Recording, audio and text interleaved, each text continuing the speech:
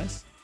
And we're back, getting ready for the final series of the day. But first, I gotta say it one more time. Wild card 2-0, Rafa. Our expectations are completely shattered. This team is blowing us away. Their fan base is so vocal and loud, and they are living up to the hype. I've already tweeted it. I think through sheer determination, Wildcard has now earned the respect not just as the best provisional team. I think they are a top team in Challengers League. Like, you don't just take a 2-0 sweep off of Cloud9 Challengers and still not get called a top team. Like, I think if we don't do that, we are disrespecting Wildcard at this point and not being real here. Like, people can say Cloud9 too. Yeah, I mean, like, we can say that Cloud9 should have done this, should have done this. They were egoing on Wildcard. I mean, like, yes, that's true, but also Wildcard rose above to those expectations, right? So, like... Yeah, there's not much else to say other than Wildcard are absolutely earning their keep at the top of the standings. And that's impressive, to say the least. Now, beatdown, let's bring our attention to the next series, because we got one more ahead of us. And they have been... I know we've said this a couple times now. We're going to say it again because it's true this time. They've been bangers. 4 games in a row of just insane gameplay. We have been blessed today with some of the most fun League of Legends that I've seen in a while. I agree, and I'm crossing my fingers at the moment. I hope you guys are too, that we can just keep this going. Because we got one more series left, and it is an exciting one for a lot of reasons. We got Cincinnati Fear versus Evil Genius Challengers. And I mean, Cincinnati, we talk about top provisional teams. At the moment, Cincinnati Fear are definitely in that conversation for what an insane start they had to our spring split here and how good they have looked so far. The roster of, unfortunately, we don't have photos of them. One day we're gonna have photos of every player. It's gonna look amazing. But this team has, kind of similar to Wildcard, come out the gate swinging as a provisional team without LCS org backing, and they are looking good doing it. Rafa, I think in particular, some of the players that I want to highlight here, Faisal and Perry. Not only because of their performances individually, but the fact that they're going up against their old org. Like, Faisal and Perry are both coming in from the Evil Geniuses ecosystem to Cincinnati Fear. That's right. They were in the pipeline. They were on the Prodigy's roster last year, so Evil Geniuses had more than enough time to be able to get them accumulated or acclimated to the system, but they chose Shaden and Soul instead. So Perry and Faisal, for them, this is a statement game for them to say, hey, you should have picked us, you know, like, you made the wrong choice. And as we take a look at some of the gameplay here, you can see that they're playing still at a level, I would even argue, better than we last saw them. Evil Geniuses, Prodigies. I think that Faisal and Perry are showing up here, and they're definitely trying to prove something. And I think that they're going to want to prove it even more now up against their old org.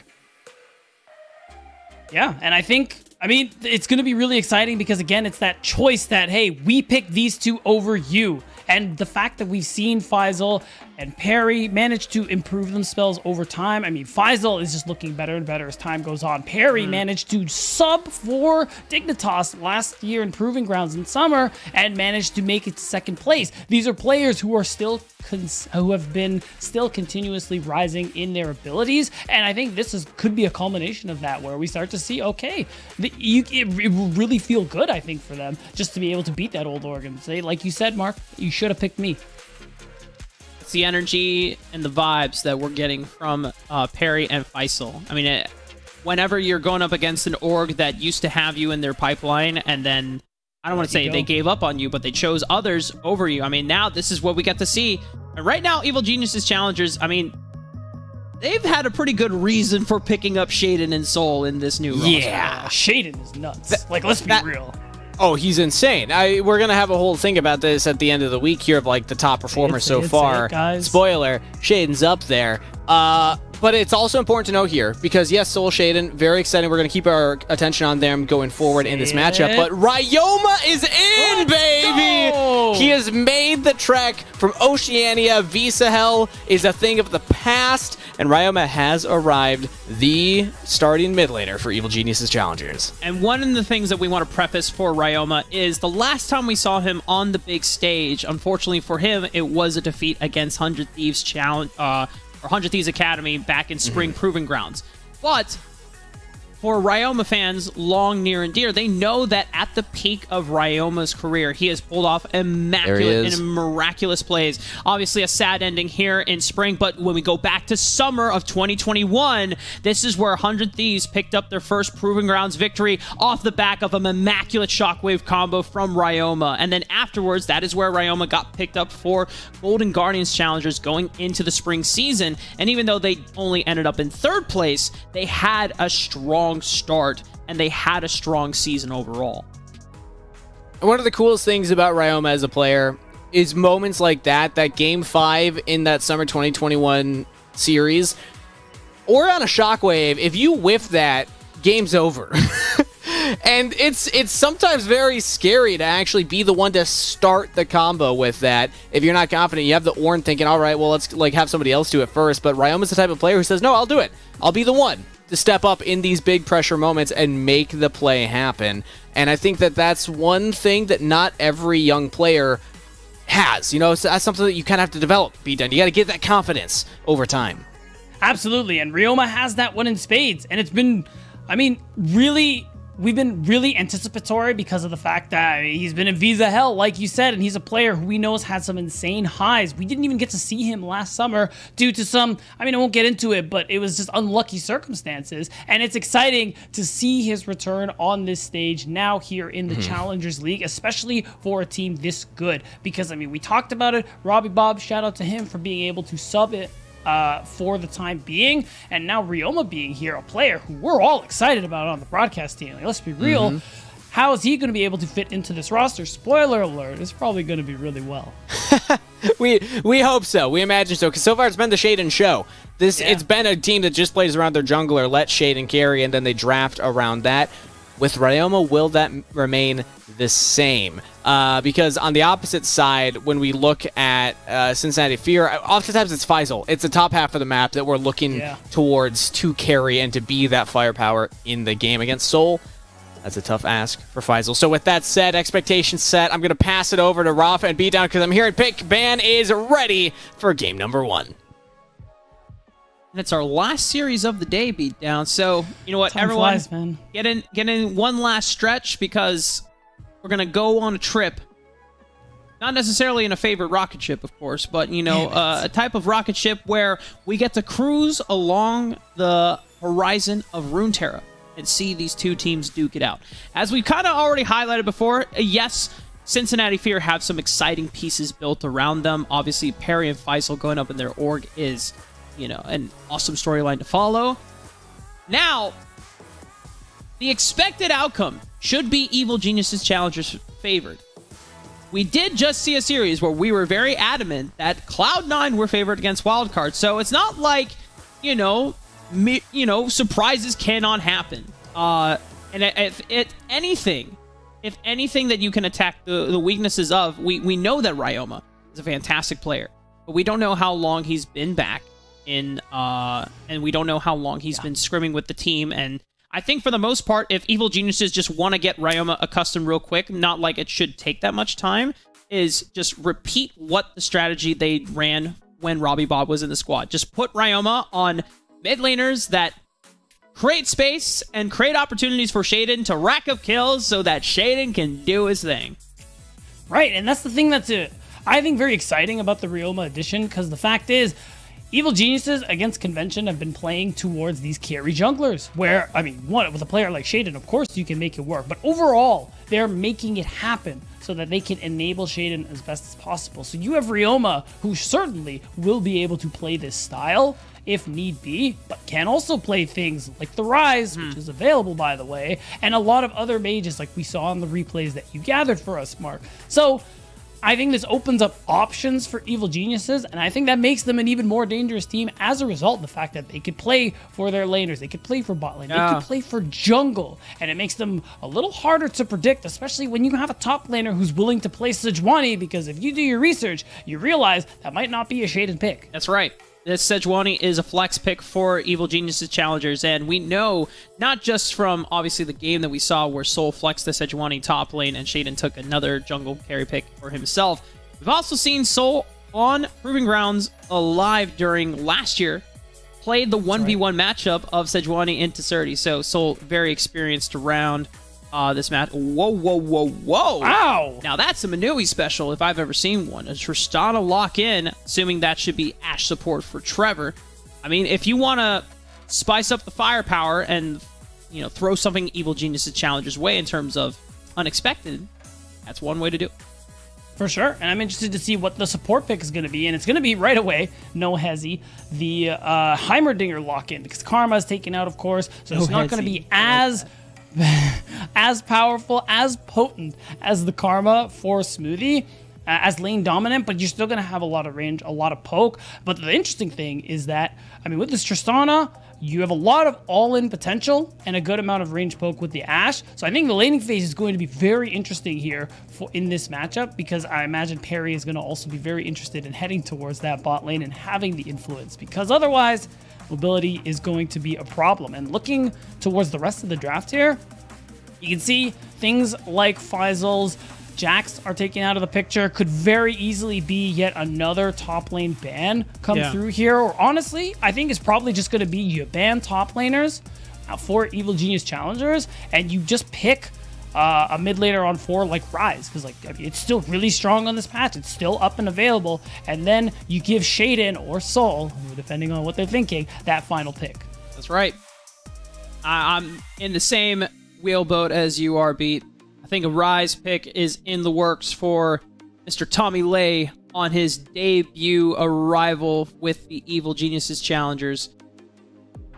Cincinnati Fear going through their notes and thinking, okay, well, do we want to take away any mid lane bans, or do we have an answer already prepared for what they... I mean, because if you go through even not just, you know, last season, but if you look at Ryoma's career, his career stats, Rise is his most picked, 38 or 39 times, and then all the other picks, it comes down to like, you know, mid 20s, and then a lot of other 10s and single digits. But man, like, if it's not Rise, then I'm not sure what else. Whoa, okay, wow. They are saving the counter pick for the very last part of draft phase. So Wukong going over to Shaden, as you called it, it's a blind pick Sejuani for Soul. Yeah, and I think the Camille ban is probably what would have made it, what kind of tipped me off, especially at the end there. So the Wukong is an interesting one. You're not as good as skirmishing early, especially since the recent nerfs that came through for this champion. So you got to be really careful when you running into Elise in the jungle. And I think the mid lane pick is going to be very crucial here. And maybe that's why they're saving it to the end. You need something that can skirmish. You need something that's going to be able to help get Prio and also allow Shaden to be a little more aggressive. And oh my god, is it Tristana mid? Is it Tristana for Shochi? It could be. And then with the Azir, now, I mean, I guess it depends on what Cincinnati want to throw in the Azir's way. If they think that Seraphine can, I mean, because Seraphine should just be able to handshake the laning phase with the Azir. But if they want a little bit more guaranteed priority, especially early on in the levels where Tristana is lethal, they might just be throwing Manui, the Seraphine, scale alongside the Ashe in the bottom side of the map, and now it's all about looking to force early pressure off of the Tristana push, move into the jungle with Perry on the Elise. I mean, we talked about how are Perry and Faisal gonna, you know, look for a statement win against Evil Genius's Challengers? Well, you put Shochi on someone that can give you the damn prio, so you can move in and, you know, give Shaden a nasty surprise from the bush. Yeah, I mean, it's going to be it might be a nasty surprise for Ryoma. Worth noting, he's played a good bit of Tristana mid in the time I've seen him play as well. So you got to imagine he is familiar with this matchup. But yes, you're going to have that early push. You're going to have that early lethal threat like you talked about. And this mid-jungle duo, we talk about skirmishing power, and they have it in spades, Mark, and it is confirmed. Tristana mid for Shochi. A blast from the past. Press the attack. Runes on deck as well. Not necessarily the Hail of Blades for the just quick explosive burst trade, but I mean, press the attack will always do fine no matter what stage of the game. You have that damage amplification, and I think it just solidifies that. Hang on. Oh no, it's a bait! It's a bait! Manui lured Smoothie and Mobility in. They thought they had the jump on them, and look who gets a double kill on top of it. It's Shochi! That's the way you start out the game for Cincinnati Fear. You got to give a lot of credit to Fear. That's scouting right there, Mark. They knew. They knew exactly what was going down here at level 1 for the bot lane of Evil Geniuses. And I think chat's already on to what's probably going to happen, at least in game 1. You can see it overwhelmingly in favor of Cincinnati Fear. And if you have the same opinion or a different one, why don't you spam either Fear or EGC in the chat? Tell us who you think is going to win the game. But a 2-0 Tristana going into lane. Mark, I'm tilted if I'm real. Yeah, I mean, I could pull Joshi right now, who's in my living room, and just watching the game. And he's played a ton of Tristana mid. If you have that kind of lead, I'm pretty sure you just have full control of this mid lane. And he's gone for the Coles, so it's in a boots, so he has a little bit more freedom to move in and out and quickly. And also do this. Level 2. Yeah. And I think I like the purchase. Like, overall, you're going to have this pressure no matter what in this matchup. So you spend it on boots, you spend it on the call to allow you to scale a little bit harder, get that extra bit of gold, which I like the decision from Shochi, and we're already going to see, like you said, it makes it a little easier to move around the map, get out of lane, place wards in the enemy Raptors camp. And to make matters worse, you have this bot lane, which excels in poke. Seraphine, a champion we see very little of, despite her, I'm going to say it, obvious power mark in several positions. So seeing that one come through from Fear, I think is a really nice thing. What a big challenge for Evil Geniuses to now have to deal with a decently fed Tristana who just picked up First Blood, a double kill on top of it. I mean, for Ryoma, he finally comes back after all the visa issues, and he first stage game here in Challengers, and he's got to go against the 2-0 Tristana in lane. I mean, like, that's almost like a solo queue moment where you're just like, oh, okay, well, this laning phase is going to be fun. But Shaden gonna make a move happen on to Faisal on the top side, who's slightly overextended. No flash, it's just a ghost setup. So he pops the ghost immediately. Soul can't get in range, not gonna look to... Actually, he's also running Teleporting Knight, so he could not get in range. Barry's gonna look for Aoma, but just a repel, cruising on through the mid lane. Right, just to keep the pressure up, you want to grab that Scuttle Crab. This is an opportunity for Perry, I think, to actually go for double crab. You know Shaden's probably at his either first Krog camp or the respawn, so it's an opportunity for Perry to just continue getting a little bit of an advantage and just overall allow him to continue, or not continue, but start to perpetuate a bit of a gold lead here. He's able to steal camps, double scuttle, finish farming his own camps. There isn't much for Shaden to do on the map, and it feels bad, so he's just going to go ahead and gank top again. Repeat, you know, and you already know that you have the summoner advantage this time around, and Shaden has the lockdown from Soul from the permafrost. Faisal's going to do everything to clear out the minion wave, but this is how you bounce back as Evil Geniuses challenger. Shaden playing to his strength, setting up from Soul. That's right, and hopefully, okay. It's already seeing, we're continuing to see this pressure from Shochi in this matchup, and overall, Perry making sure this wave gets in, and also there's a dive. All right, Perry looks for the cocoon. Blends for mobility, but Fear. They do such a great job of juggling the turret aggro. It's a flash committed from Trevor to dodge out on the last one. Same with Perry, but they get the dive down. Huge wave lost by mobility. It's only Smooth that gets to soak it up. They get the cleanse out too. This is another opportunity, much like what we just saw to come through. And okay, it's fine. Yeah, no cleanse for mobility means you can kind of do that again, and next time you'll have to flash. So this pressure on the bottom side, this Elise being able to get a lot of these early plays going is exactly what you want here, Cincinnati Fear. And you're going to see like exactly what just happened. The patience is really nice. Smiting the Heimerdinger turret as well. That Smoothie placed to try and absorb the expected cocoon. So it ends up working out. You have to use both flashes as Trevor and Perry, but ultimately you're denying gold and XP from this Varus. You're pulling him behind. It's a worthy trade. And it's awesome to see Perry make solid early game plans because one of the things that we expected from Perry after his time in Dignitas Challengers, he was someone that was a little bit more raw, subbing in while XU filled in for the LCS squad in the starting position towards the back end of summer. Right. Perry was drafted a lot the Volibear because Dignitas wanted to give Perry a champion that is like, hey, you got a point-and-click stun, we can call for you after you do 3 camps, and we're just going to make plans, and we're going to force you to just dive turrets with us or make ganks happen. Because now, in a team on Fear, I'm not sure what the leadership or the shot calling structure is like, but I imagine it's a lot less hand-holding than Perry had in Dignitas Challengers. I think so as well, and he specifically even expressed that he wanted to be more of an aggressive jungler in the early game, be able to make those plays. And Elise is definitely not a champion I ever considered to be a Perry champion, but so far, it's looking pretty good. And all that early pressure from level 1 until now is going to allow them to get Dragon number 1 and get stacking towards a Dragon Soul mark. Cincinnati Fear off to a very strong start. Yeah, it's just everything since the early scouting of the bot lane setup. Shochi, not necessarily accruing a CS lead over Ryoma. Ryoma's been doing a pretty damn good job of not having to burn summoner spells, or at least in terms of flash, not dying to ganks from Perry. No threat from Shochi whatsoever. So it's just the Cole is just allowing Shochi to accrue a slight gold lead. But I mean, Ryoma is holding his own. First day back here on North American soil, and he is doing A-okay.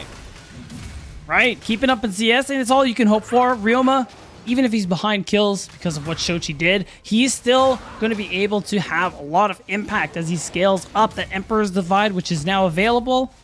Going to be able to offer a lot of playmaking for Evil Geniuses overall, and that's something that Evil Geniuses will be able to rely on as time goes on. So it's really more about what Fear are going to be able to do to push this lead, and these roam timers are exactly what I'm talking about. You move your bot lane out.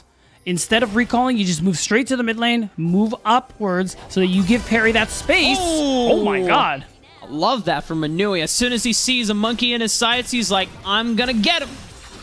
Immediately, Encore Flash forces Shaden to flash, but he still has Cyclone to play with. He would just have to use his clone to walk on in. A lot of CC is available, as you called it. Soul has Glacial Prison, throws it. It's just an AoE slow. It doesn't hit anyone for the stun, but Chain of Corruption from Mobility connects onto Faisal. That's one member gone. Whoa! Oh my god! Out of nowhere, Shochi's gunning the resets going. He's hopping and he's skipping. But nicely done for Rayo. Pushes him back, but Shochi flashes over the Emperor's Divide. He's got one more reset. Cincinnati Fear! They're putting the fear into Evil Geniuses. My god! This day is just delivering. And it's 5-0 for Shochi in the mid lane, and that's 8-2 kills overall. Cincinnati Fear get everything they want in this game, Mark, and they've gotten themselves a monumental lead. And we're going to see it right here. As soon as the Glacial Prison goes wide, you have this opportunity, especially with that strike coming through from Faisal, CC coming through, a lot of key ultimates invested, and that's the opportunity. Shaden can't steal the Herald, uses the Cyclone and his clone, so Shochi is here and ready to do damage, and it's just jump after jump after jump. The way that Shochi timed the explosive bomb to explode in conjunction with the Buster Shot pushing the main front line into everyone. Just massive AoE damage, and Shochi lives on top of it. God. Try him. I mean, Pete, when we think about all of the surprises that we saw today, even after the last series, like, okay, I mean, this is going into this next series. Things aren't going to go back to expectations, right? We're not going to... Literally, we said that, yeah. Yeah, and literally Fear now even stepping up and answering the call of what happens when a provisional team takes on a challenger team. And not just any challenger team. This is Evil Geniuses, the team with Shaden, who has just been an absolute rock star, destroying teams and almost solo carrying games by himself. But just an incredible game plan that Fear have come out with, and they're executing it beautifully. Yes, the planning has definitely been immaculate from Cincinnati Fear, and it's just culminating in what we're seeing here. Oh, but Ryoma has something to say about Shochi overstepping his welcome. The Buster Shot forces him away, but there's no flash on Tristana if Shaden can get it in range, but he doesn't have flash either, so he would have to cover some distance. Shochi gonna get out alive. Yeah, at this point, you have Faisal moving in to protect him as well. Oh, unless... He's really hunting for it. Enchanted Crystal Arrow hits onto Ryoma. No flash available on the Azir. The Cocoon from Perry connects. Oh, good God. It's terrible. It's tragedy for Evil Geniuses, but Fear continue prospering on the Rift. And now it's Perry. He's 1-0-6, by the way. Just gets solo first brick gold. This Elise has become terrifying. This team has become terrifying here in game 1, Mark. Easily going to be able to pick up this next dragon. And these gold leads are insane. One thing I didn't even get to talk about, Shochi has Gale Force. And when I say... You might be thinking, oh, Pizza, that's not a big deal. Like, it's the first Mythic. Everybody gets Mythics. He's had it for more than a minute and a half. So he either got it at 10 minutes or just before it, before he even finished his call, Mark. You understand me? Yes, I understand you loud and clear. This guy cashing in, especially when he finally gets to sell the coal on the recall as well. Observers, we need the gold. We need to see the gold. Yes, thank you. Holy, that's oh my God. That is a 3,500 gold differential in the mid lane. I mean, Shochi benefiting massively off of the triple kill and the massive fight that we saw on the top side, but this Tristana is fed out of her mind. Fed doesn't even begin to describe it. Shochi has gorged himself off the corpses of the members of Evil Genius Challengers. He's 5-0. He's getting towards that, what looks like a Bloodthirster, is just an insane, just miles ahead here. And the thing, too, is that it's very difficult to get on top of Tristana. Shochi, of course, has had to blow Flash recently, but we'll get it back soon. That Rocket Jump, which you can use to buffer against most, if not most CC in the game, means that Shochi is going to be very hard to punish. And that's why it's going to take an insane commitment, like what we're seeing on the screen. Oh, if Shochi isn't careful. Oh, never mind. It's EG who has to be careful. Shochi was contemplating, oh, there's someone here. Oh, that's a Sejuani. I don't know if I... Oh, he doesn't have flash. Glacial Prison connects. Ryoma and Smoothie are there. And just like that beat, Shoji had this massive shutdown bounty. You had to have known that Evil Geniuses were going to put a target on you. And just not respecting who could have been in the bush. No flash available. And that's massive for Evil Geniuses. It is, but Mark, I'm going to be honest. I mean, it's okay because Smoothie is building AP, but that's not who you want that kind of shutdown on. I was hoping someone else would be able to pick it up, but it is still a big deal. You get Shochi off of the map, remove his bounty, but he has a lot of gold to spend, so this is still not the worst thing in the world. Fear is still 7,000 gold up. Turret places just fell, by the way, and objective bounties are already coming up. Yeah. I would agree. But we have Mr. Kangas on deck, who is a huge Heimerdinger aficionado. Ah, that's true. I think he would be truly offended if you just said, yeah, it's not worth to get the shutdown on Heimerdinger of all champions. Kangas in our ear saying, how dare you, as Shaden looks for the play. And now Fear, even though the shutdown did occur and Shochi gave up the death, they're still far ahead of Evil Geniuses. They're miles ahead. A solid 7,000 gold lead. Even the game throwing up the objective bounties, the pity prizes, like Evil Geniuses, you need some help. Here, if you claim some turrets, we will give you extra gold as compensation. All right, Mark. Can I invite you to join me in what I like to call the Copium Corner? Yeah. Oh, I love the Copium Corner. Great. So here at the Copium Corner... Oh, wait a minute. Cocoon connects. Oh!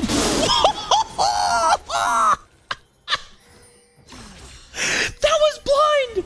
They had no idea. It was all an assumption. They made the read. They said, I think we saw them probably recalling in here, and they just throw out everything. Oh my God, Fear. Beautiful. I'm not even sure if I can morally bring you into the Copium Corner anymore, Mark. I'm not sure. I mean, was the Copium Corner for Evil Geniuses? It was. Okay, we'll do it anyway. We're already here, you know? So... Oh man, I don't even remember what I was gonna say. the play itself, that play domed me too, man. You know what? It's completely understandable. I mean, oh, okay. I remember. Okay, All right, okay. copium time. The thing with the the pity prizes, as you so wonderfully call them, Mark, is that there's a lot of structures at this point of the game for evil geniuses to pick up. So they're in a position where if they get a lot of these outer towers, because literally every tower is up for fear, that's a lot of gold on top of the bounties that they can get back into their pockets. So that's kind of what I'm looking at as their way into this game. Doing what we see them doing on the screen, trying to make an all-in play and catch someone out, and using that pressure, that map freedom you buy yourself to be able to start knocking down structures. Sure. Big problem is that they have to get vision control in order to set up those picks and plays, right? And yeah, I mean, it's not like vision control was completely in Fear's control, which is why they were playing within their range, playing in with their boundaries where they had Fog of War, you know, not shrouding. They were within the line of sights where they had vision control, and evil geniuses not, you know, knowing that they cannot fully contest and face check into Elise, Seraphine, and Ashe. Okay, but this is the pick. This is how you do it as Evil Geniuses Challengers. You look for a face check on any of the members, but for Fear, they are not going down. Not enough damage in the tank for the side of Evil Geniuses Challengers, but maybe Shaden can look for the Cyclone. They look for it. Ryoma, 3-man scoop! Big shuffle! Holy kaboli, Ryoma, that was huge! He still goes down for his efforts, but Evil Geniuses are not going down without a fight. They just picked up 3 kills. 3 for 2, Mark, on top of shutdowns to boot. Evil Geniuses. That's a big win for them off a huge play from their new mid laner, Ryoma. Being able to make that happen there, get a lot of gold back into their pockets, they're starting to narrow this gold lead a little bit. But isn't it... This is a struggle of inches for them here. And we're going to see the replay, the Bush play coming through here from a few members of Evil Geniuses. You're going to see it. Glacial Prison, but the shield from the Bloodthirster and the lack of burst damage is what allowed Shoji, to be able to walk away from this one. And even though they get soul in the process, look at the minimap. You see Shaden come through here. We talked about in Champ Select the kind of CC they offer in team fights, and he perfectly used the W outside of their vision, so they weren't ready to react. It's just a perfect alley-oop from this jungle mid combination of Shaden and Ryoma. There's still a mountain of gold to climb if you are Evil Geniuses, but it's not looking... Or, I mean, it goes to show that they can make moves, that they can play off of the tools that they have, and they just all in and they commit because they know that there's no other choice. There's no point in really half committing to a play when you're already this far behind. You have to give everything. You have to invest all the resources you have to just swing gold back into your favor. For Fear, momentum is still on their side. 3 dragons to none. 1 more dragon, that's soul. And then Evil Geniuses Challengers will have to fight through pretty much everything to stay alive. And they're struggling even still to stay alive at this moment, Mark. Because you can see it. Turrets being knocked down systematically by Cincinnati Fear. They're just using everything they have. Teleports, making sure that these waves are pushed in so deeply onto Evil Geniuses' side of the map. It limits their opportunities to be able to make plays because it's harder for them to set up vision. But you can see it. They're trying to do that. They're trying to clear things out. Oh, Banui finds Smoothie. Oh, nicely done from Ryoma. Block Shochi from being able to hop over the wall with the Ember's Divide, but Faisal has a great flank angle. Ryoma gets out. Can't say the same about Shaden. Forced to flash over the wall so that the all-out doesn't take him directly into Fear's hands. And speaking of Fear's hands, look at the timer. It's looking like a Baron has just fallen right into it. You get Smoothie out of the picture. You get the ult and flash out of Shaden out of the picture. Means it's a very easy Baron secure. Shaden technically has Smite. They're here. They can try to stop it. This would be a big play. But Perry has found a... Wait, how did Perry get over there? He found the flank onto Shaden. And he looks for the repel. He's able to just jump over to Soul, who is on the other side, and isolated from the rest of the members of Evil Geniuses. But Perry's getting taken down. Ignite burns him. He's forced to retreat. The rest of Fear don't get to follow up on the play for the Baron. Yeah, it's a big stop from EGC. They slow things down a little bit. They buy themselves time. And I too would like to know how Perry got to the position he was in, but not only did he live, he helped his team walk out of this one. Now, oh, Smoothie. Oh, Smoothie. Oh, never mind. He's good. If you're Ryoma, you're just like, oh, look at that. An Ash arrow. Well, good thing I didn't step forward on that one. Oh, Perry's just waiting. Perry's just waiting. I don't think it can blow up even Shaden because he has the Hex Drinker.